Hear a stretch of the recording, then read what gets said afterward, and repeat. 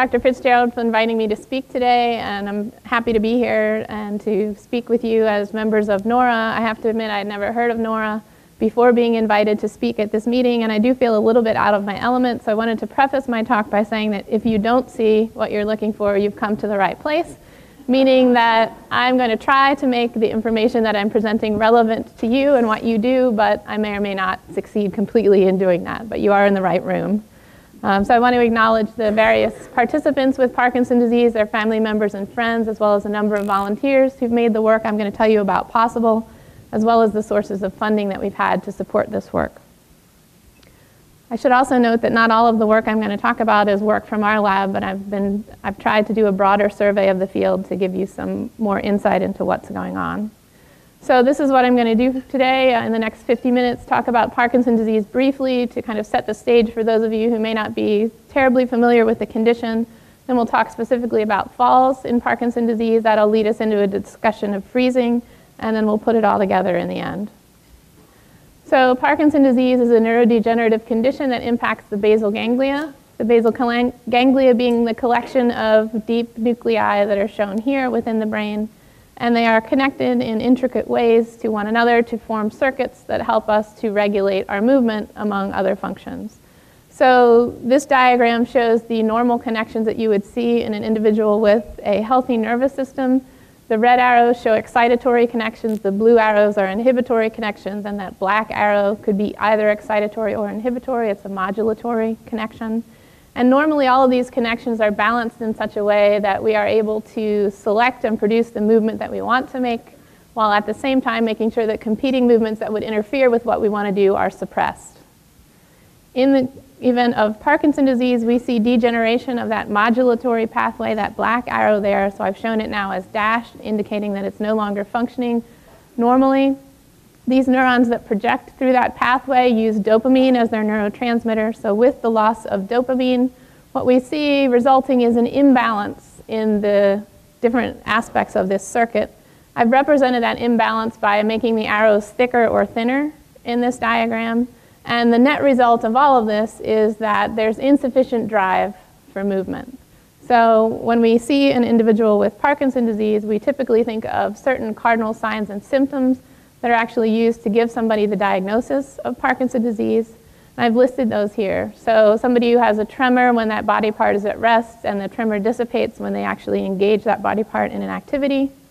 Someone who has slowness of movement or bradykinesia.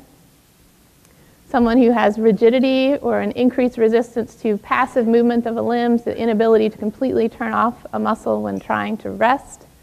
And then postural instability or difficulty with balance. So these are the resulting hypokinetic symptoms that we see. So there's this paucity of movement relative to somebody who doesn't have Parkinson's. And typically it's asymmetric. So somebody will first notice symptoms on one side of the body. As the disease progresses, it will ultimately impact both sides of the body, but it tends to still be most severe on the side where it started. Now, if somebody has 3 of these 4 cardinal signs, they could be given a diagnosis of Parkinson's disease. But these are not the only things that come along with Parkinson's. In fact, there are a whole host of symptoms and signs associated with the condition. And I say if you've worked with one person who has Parkinson's, you've worked with one person who has Parkinson's. Everybody has a different collection of these symptoms and has different needs in terms of which ones they find most troublesome. But some of the other common things that we see are a flexed and forward posture, a reduced movement of the face in addition to the rest of the body. So the face often is described as having a mask-like appearance. There's less emotional expression.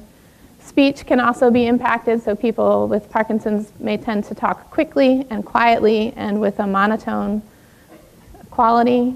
It can also impact handwriting. They might have very small handwriting. And of course, it can impact their walking as well.